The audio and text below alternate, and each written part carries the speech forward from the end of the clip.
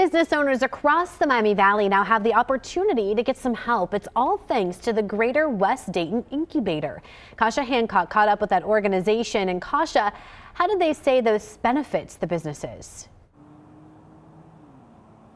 Elise, they tell me this program is meant to help underrepresented and under-resourced business owners to help them get opportunities they need to help their business grow. Now, I also caught up with the owner of Copy and Go Printing,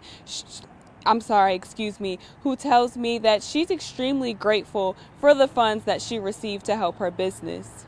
Cheryl Carter's store sits in Highland Plaza in Trotwood. Carter started her business when she realized Office Depot in Trotwood would be moving to Miller Lane, but she knew printing and copying services would still be needed. I wanted to get a larger sign because my customers were saying that they didn't notice my sign, so I wanted to get a larger sign as well as a desktop computer for the business, and that loan afforded me to get those two things. Carter applied for a microloan in a previous cycle of $3,000, saying she's extremely grateful not only for the money, but for more. I think it's a great opportunity, and another reason I wanted to get it is to help build my credit for the business. When you start a business, I'm sure many people don't know this, but you have to use your own personal credit to get different things. Director of the Greater West Dayton Incubator, Whitney Barkley, says it's because of business owners like Carter that keeps them motivated to make an impact.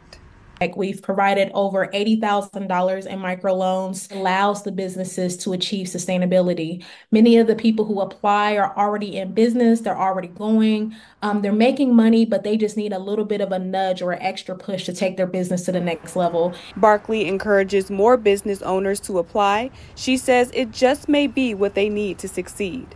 Essentially, a business owner can apply for anywhere between $500,000 and $15,000. So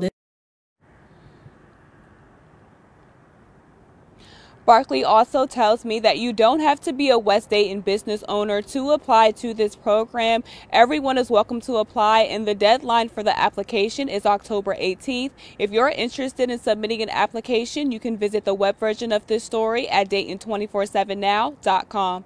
Back to you.